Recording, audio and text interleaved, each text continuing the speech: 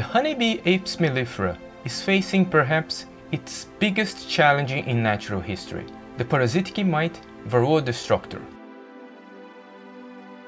Varroa mites compromise the energy resources of honeybees by feeding on the fat bodies and hemolymph, and in doing so transmit deadly viruses.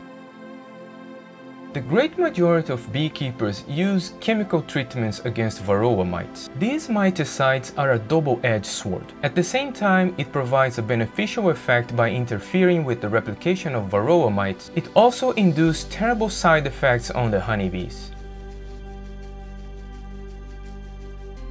Varroa mite is around 40 years now, and the problem seems to getting worse. Miticides are not as effective as before, and no new solutions are coming to the market anytime soon. Some scholars are starting to look at Mother Nature to find new solutions against this intriguing honeybee pest. How honeybees survive millions of years in nature? For sure, they faced many different enemies in the past. The answer is very simple. Like any other living being around the world, including humans, evolution by natural selection shaped every single individual on this planet, and honeybees are not an exception. Modern beekeeping techniques restrict honeybees' abilities to change in their own favor. Instead, beekeepers push genetic selection to favor the beekeepers only. By limiting the genetic diversity, beekeepers are taking away an important part of the honeybee's survival abilities. Fortunately, in some special places on Earth where honeybees live in the wild without much interference from human beings, honeybees are already showing resistance to Varroa mite parasitism.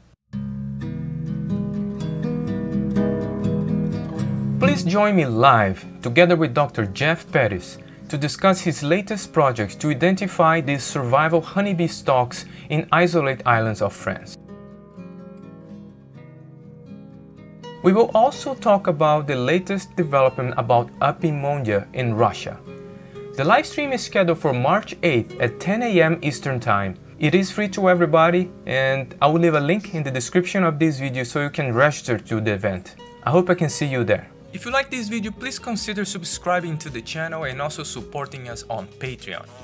I also want to invite you to watch this next video right here.